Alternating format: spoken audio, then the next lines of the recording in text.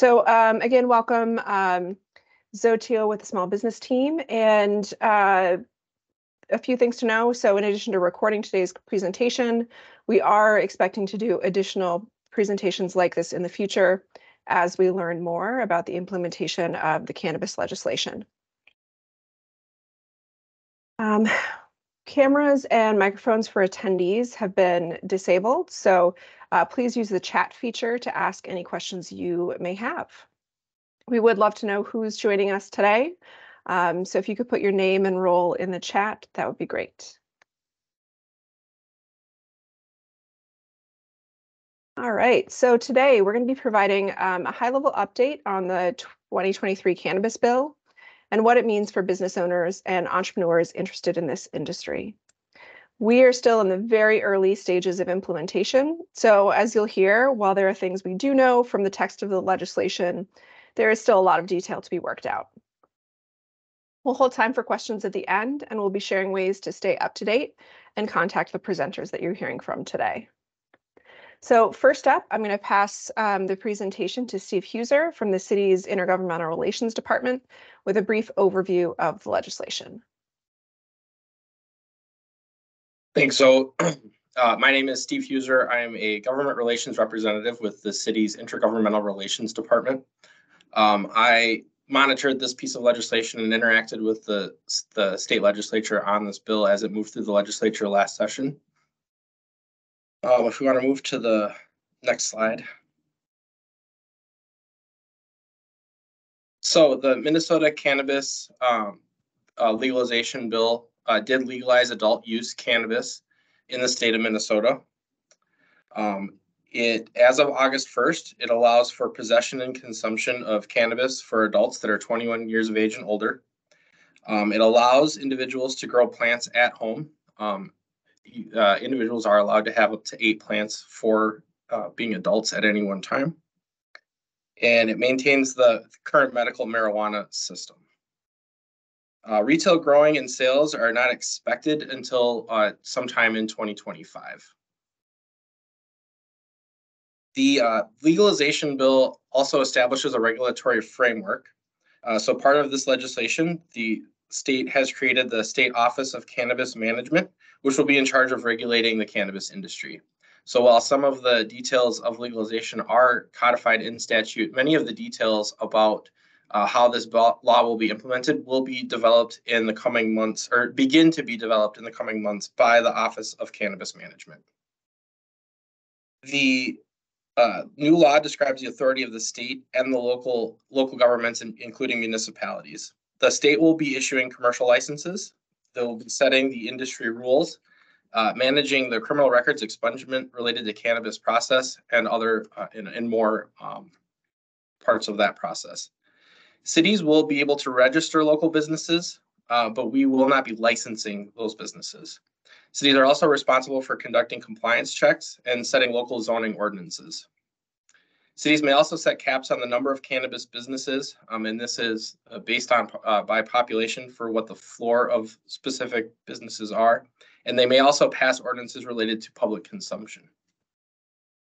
The state sets taxation rates, so cannabis products will be taxed at 10% at the state level, and no additional sales taxes will be allowed at the local level. So while the cities may not have a local tax, because we do register these businesses, there will be the allowance of a local registration fee. And that is the overview of the legalization law. Thanks.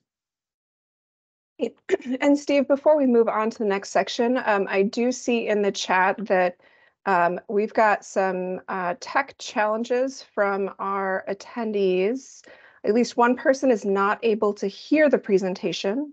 So I would just ask if there are others, if you can hear the presentation, if you could just put in the chat if you're hearing it. I am going to continue to try to look at the settings and see if I can adjust that.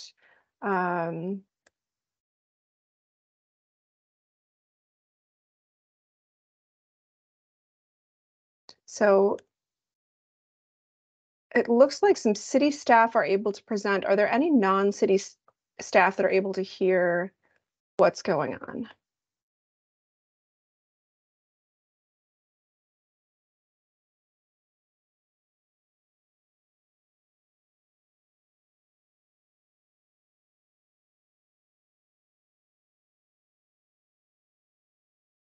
All right, what I'm going to do is I'm going to allow the mic for attendees, and this may help that. I'm not sure. Let's see, let's save that.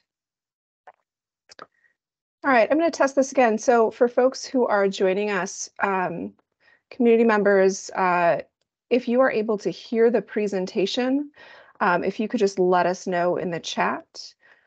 If not, I may need to ask folks to potentially try calling in. I don't know if there's anybody else on this call who's had this happen before.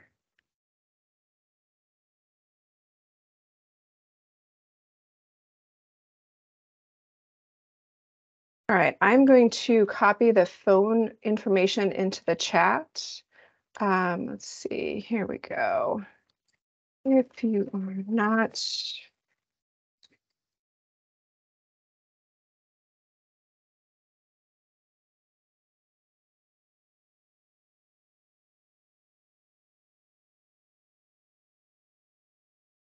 Thanks all for your patience as we try to sort this out.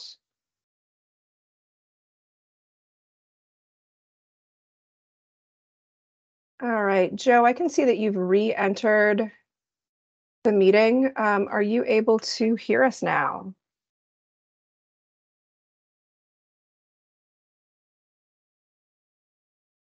All right, Joe, you are able to hear us. That is great.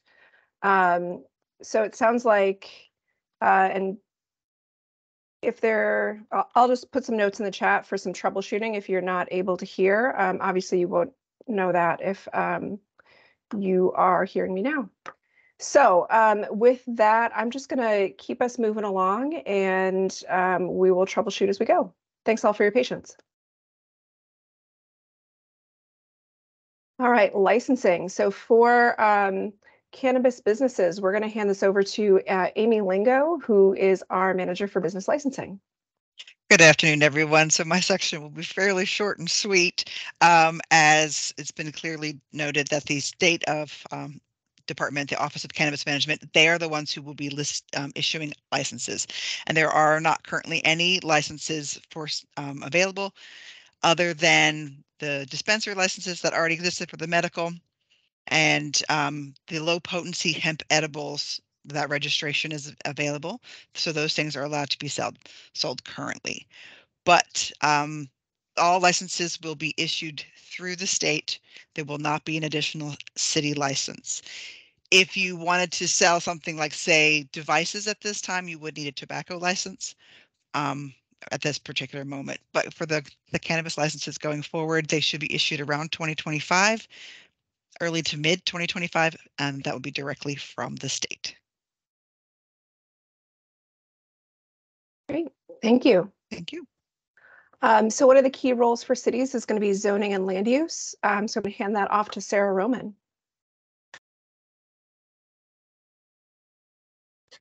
Good afternoon, everyone. My name is Sarah Roman. I am a senior city planner here at the City of Minneapolis in our planning division within CPED. I use she, her pronouns. So one of the most common questions we have been receiving in the planning division is, where can my future business operate within the City of Minneapolis? Where the city plays a role with the state licensing process for locating businesses will be through a land use compatibility statement. A land use compatibility statement will be required by the Office of Cannabis Management at the state as a condition of licensure to businesses. So this land use compatibility statement will tell the Office of Cannabis Management whether or not a proposed business is in compliance with local zoning regulations within the city.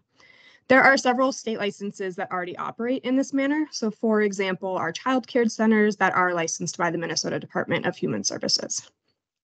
In order to be able to respond to the land use compatibility statement from the state, the city needs to draft zoning regulations. The legislation passed by the state allows cities to adopt reasonable restrictions based on time, place, and manner of operations of a cannabis business, provided that those regulations do not impose a blanket prohibition on establishment or operation. So there are several provisions around spacing placed into the state statute. Cities may prohibit the operation of cannabis businesses within 1,000 feet of schools.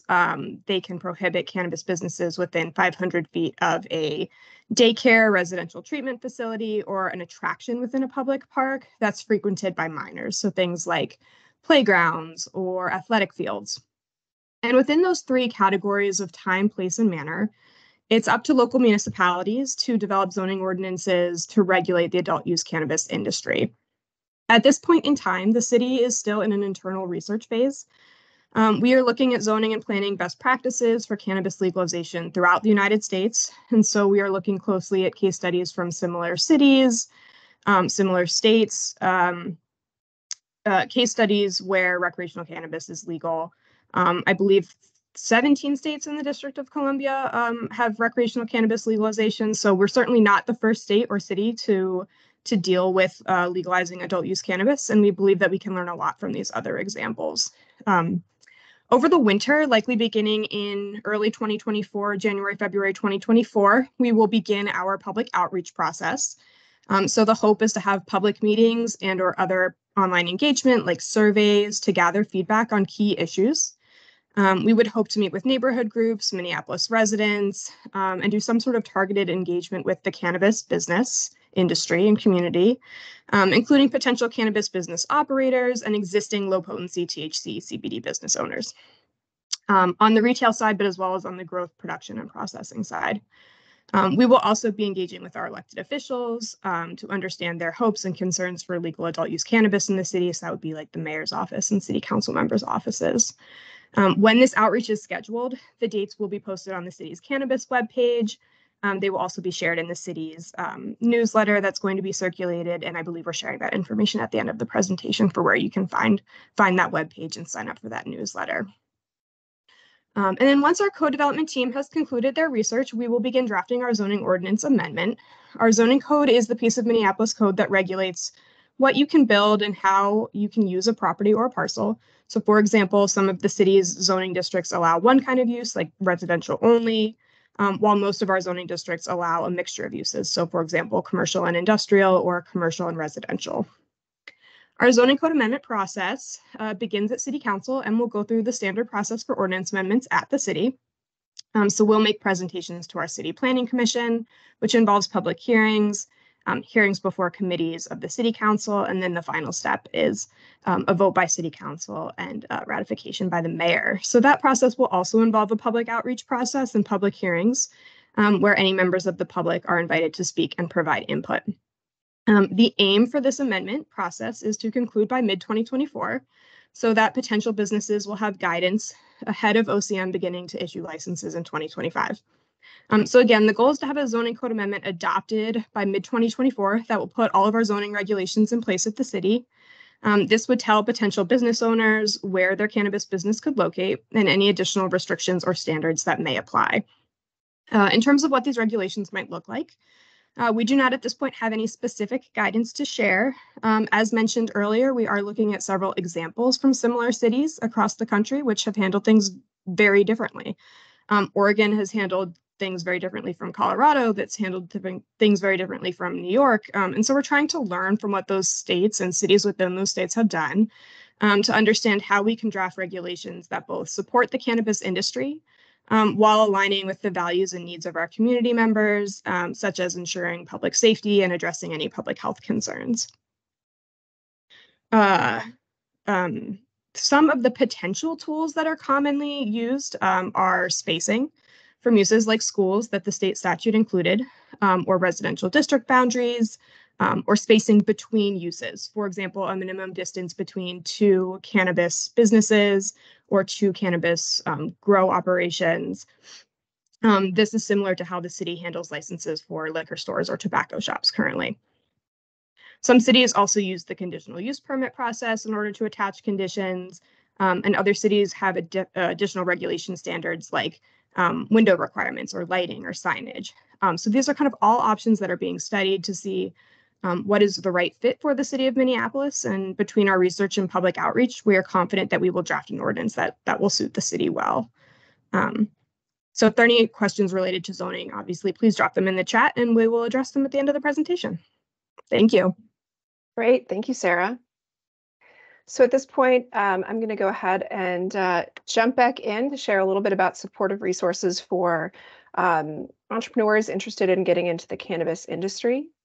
So one thing to know is that our team, the small business team at the City of Minneapolis, will be an informational resource available to business owners and entrepreneurs. But one element of the state legislation is setting up financing and technical assistance programs. So these are programs that will be run through DEED, the Department for Employment and Economic Development at the state, and are expected to be live sometime in 2024.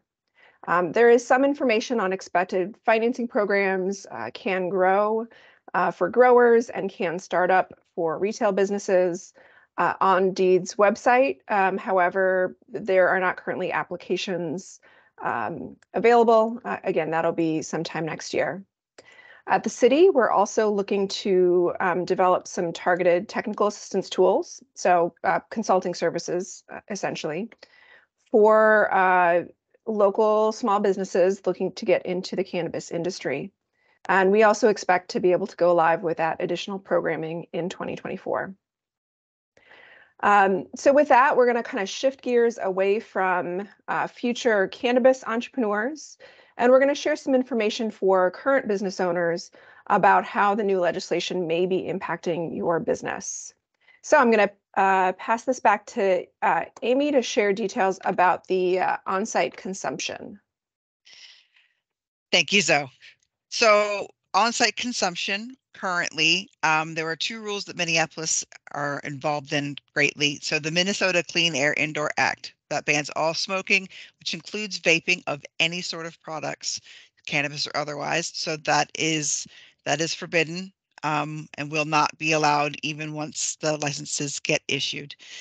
Outdoor cannabis consumption at businesses may be permitted at licensed cannabis businesses in the future.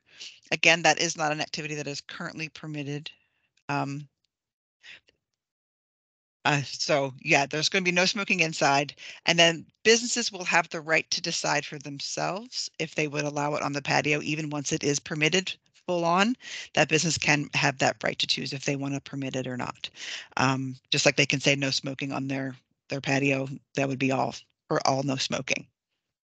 So on-site consumption for cannabis products at this point is kind of clear at that. Right now, none of that stuff is currently legal, so you can't smoke it inside at all. Great. Thank you, Amy. Thank you. And so moving away from the newly legalized adult use cannabis to the lower potency hemp products that have been were previously made legal, and hand it over to Adam Kalahar with our city's health department. Can you guys hear and see me? Sure can. Awesome, perfect. So yeah, basically what we wanted to touch on from, well, first off, I'm Adam Kalahar, I'm an environmental health specialist with City of Minneapolis. And what we want businesses to know about currently is as far as what a health inspector is going to look at. We come into your restaurant, coffee shop, grocery store. The previously legal products that were legalized back in July of 2022, those can still be sold. What we mentioned earlier, you must actually, as of October 1st, you were supposed to have registered with the state. That registration takes about 60 seconds to complete. It's very easy. So if you have not done that yet, we should have a resource or a link to that somewhere. And then we also, I don't know if we want to turn it back to Amy right away and then come back to me regarding the on-site consumption of lower potency edibles. That's fine. So lower potency hemp edibles, if you would like to allow for on-site consumption of those. So the seltzer, the gummies, whatnot, you want to allow your customers to be able to consume them on site.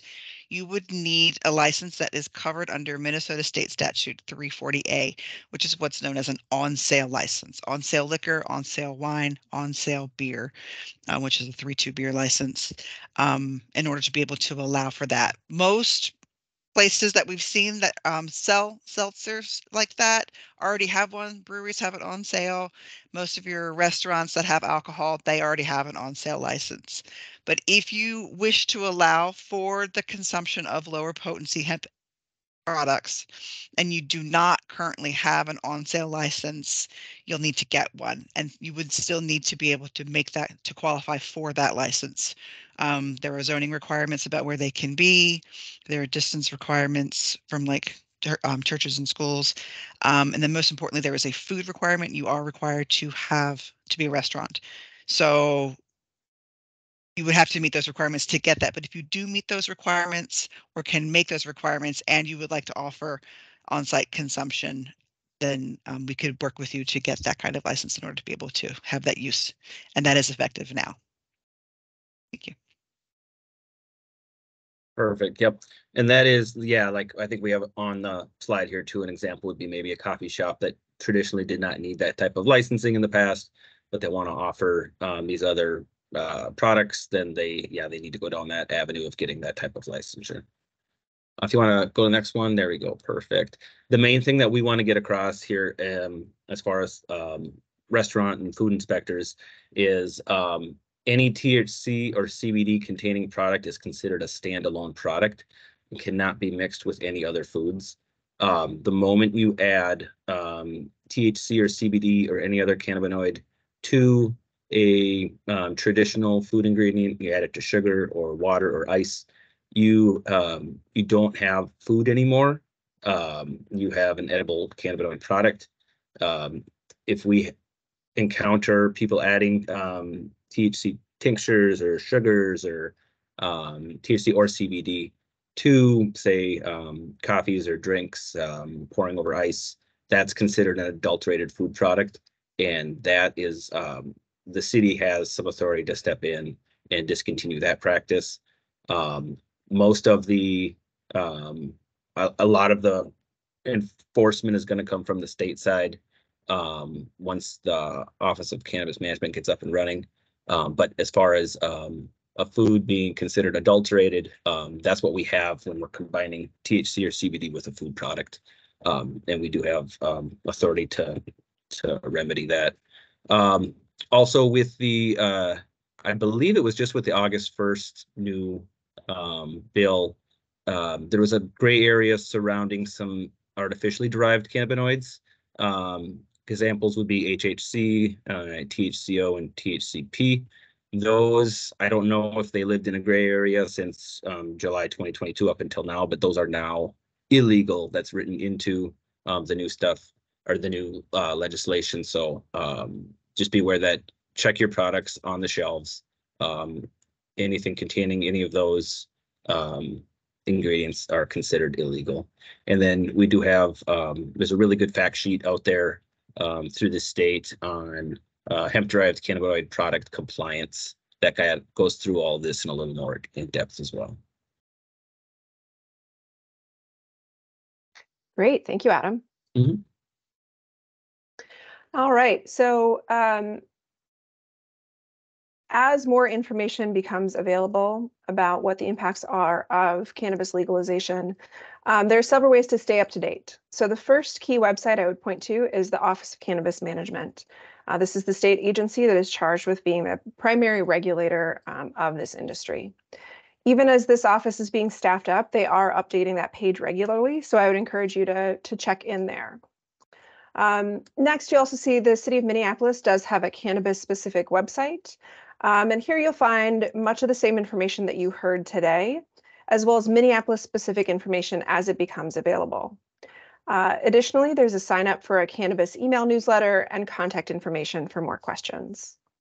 One direct point of contact I would point to for folks that are interested in the business side of the cannabis industry is the small business team.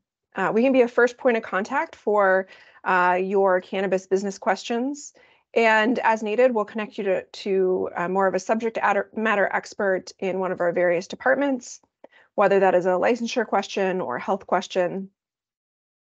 But we can be a front door to help get you to the right place. So with that, I'm going to just say thank you and move us to Q&A. So if you are joining us and have questions about any of the content that we shared today, I would encourage you to put your question in the chat. Or I believe it is now set that you may be able to unmute yourself to ask your question that way. So we'll give it just a moment and see who's got questions.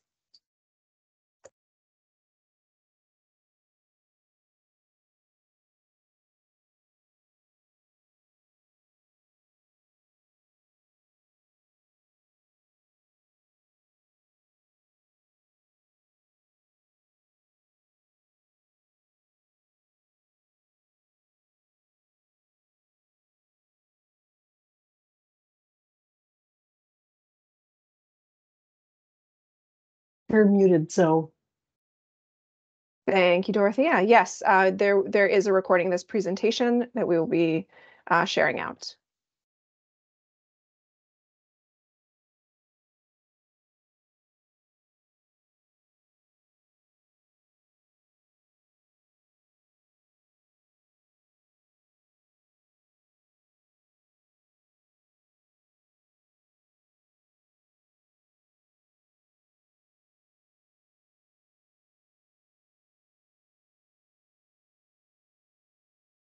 All right, well, I am not seeing anything additional in the chat. But again, we will be sharing out this presentation as well as recording and links to the relevant websites. Please do reach out with follow-up questions if you think of them after today. And again, thank you, and I appreciate your time.